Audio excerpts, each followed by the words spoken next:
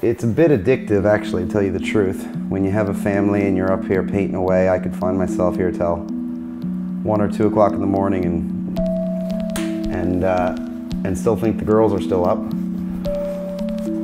But then I realize it's pitch dark outside and I've been up here for about 6 hours. Definitely is important for me to create every day, whatever it is, whether it's sculpting or drawing or painting. It's kind of an important part of my life.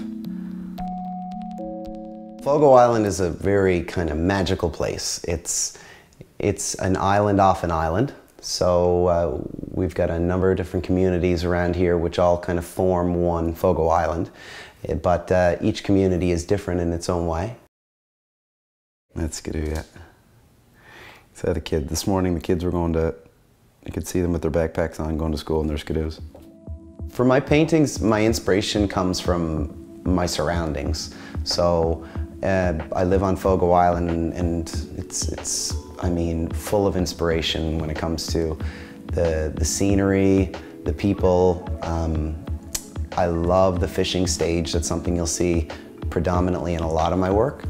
And it kind of reflects the perseverance and the strength of I guess the people on the island and in Newfoundland. East Coasters in general, I mean, it's a perfect little metaphor for those things, right? And it's become my muse in all of my work. So yeah, I'm kind of lucky as an artist to be living exactly in the middle of my inspiration. All I got to do is look out the window. And I love having my own space to paint, because I went so many years painting in my kitchen and painting in the living room and destroying the house. So now I get to actually contain my mess to one spot, which is wonderful, and it saves my marriage. Well, I wanted the studio space to be connected to the house, just for the simple fact of I wanted to be able to do my artwork and then also have a family life. It's really like a psychological thing, right?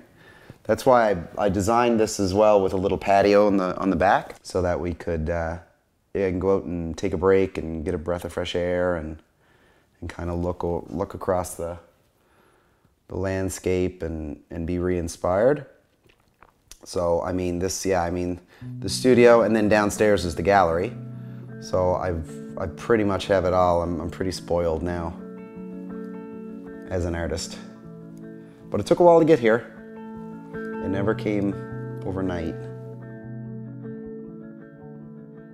Overall, for me, I've been really supported by the community here at Fogo Island, people from Fogo Island, people from all over the East Coast and New Brunswick and Nova Scotia, all across Canada really, have supported me to the point where I can consider this my career now. So I'm very thankful for the support and the help that I've gotten over the years.